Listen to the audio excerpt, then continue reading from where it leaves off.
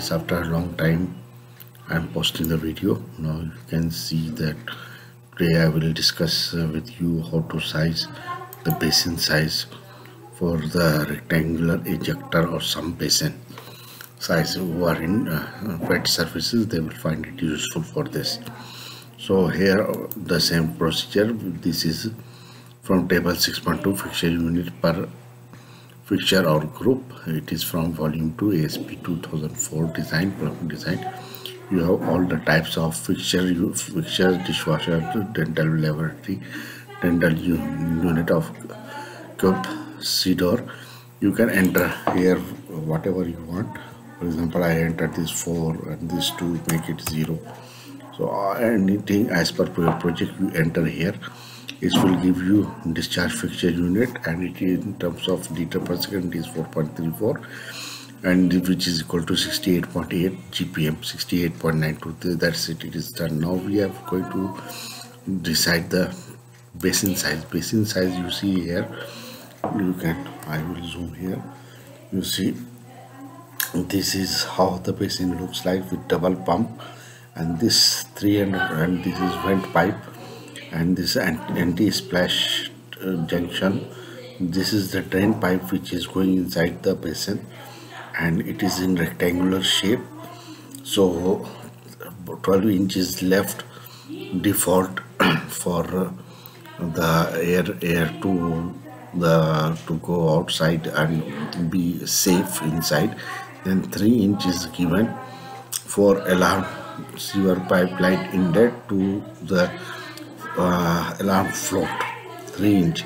Then another 3 inches given for lag of float of second pump when it is on. 3 inches given on the float, first pump is given. On this 24 inch 2 feet is the sign which we have to pump down or draw down with the 1 HP. This is the height second when the second pump will work. Means when this is over, when the water level reaches this point, this level, on float first pump will continue working, and the second one will start working. When there is a slow down, when it comes down, the first pump comes down, then the second pump comes down, and then it goes to rest. This is the one, and this is how we are doing. You can see it over here.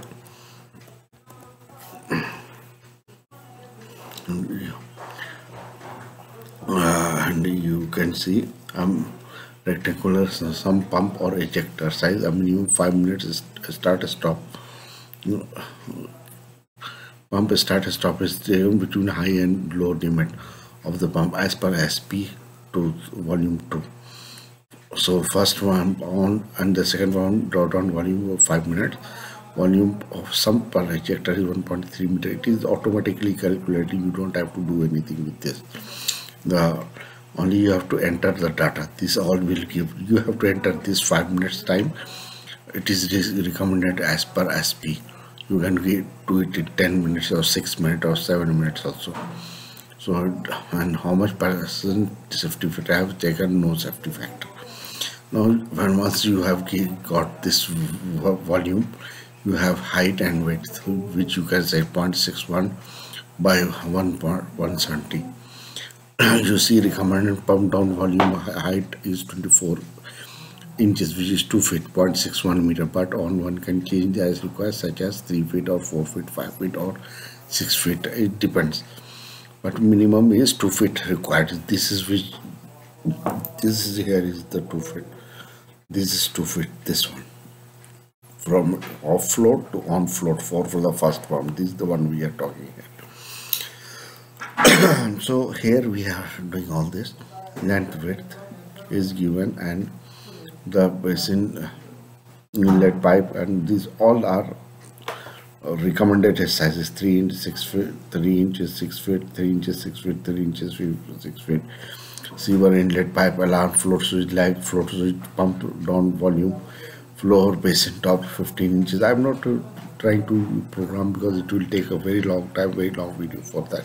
It is already made. Only you have to enter the values. These values are already entered, and the recommended hint is also given here. what you can do. And then you have this also removal of the this is 2-inch pipe, then for 10 inches. If it is 4 inch, it is 15 inch. This one, this 15 inches.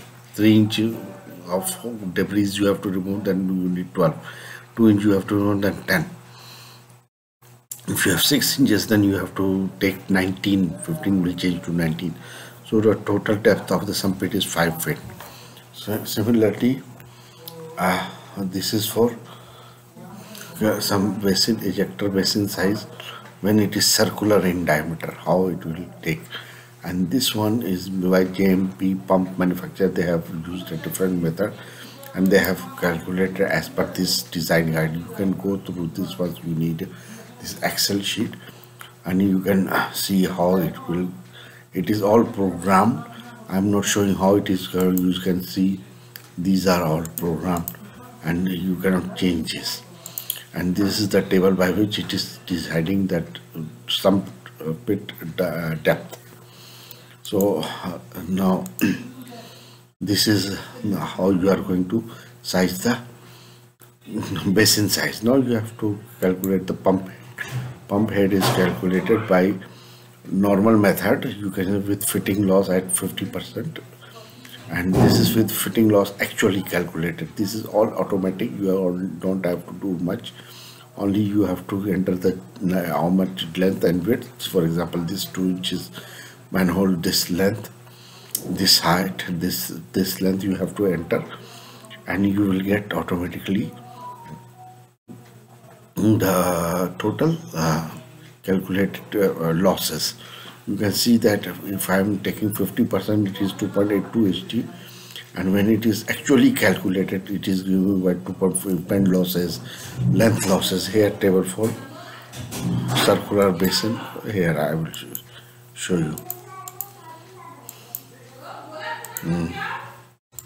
Pump performance table for pump sizing. Here it is swing check valve, gate valve, long sweep, all it is taking from here. It is all programmed and it is taking this into the calculation here automatically, and then it gives you how much safety factor. And this you can enter 40%, 60%, whatever safety factor you in your project you are considering, you put it here and you will get the final selection. Here is the C1 pump selection it is giving you. Now this is pump performance. This pump you have selected. Now the pump performance is given here. There are two strategies for pump on, all off, pump, first pump on, first, second pump start, and then first pump goes, then second pump goes down, or first pump on, second pump, then all the way down to first pump and second pump goes down here for working. And this is the pump curve. Here we can go and check how the pump is performing. It is always like this. So how many times it will take for working the pump? It is, if it is the seaward drainage is to 7 GPM, 8 GPM, 9 GPM, 17 GPM, which is maximum here.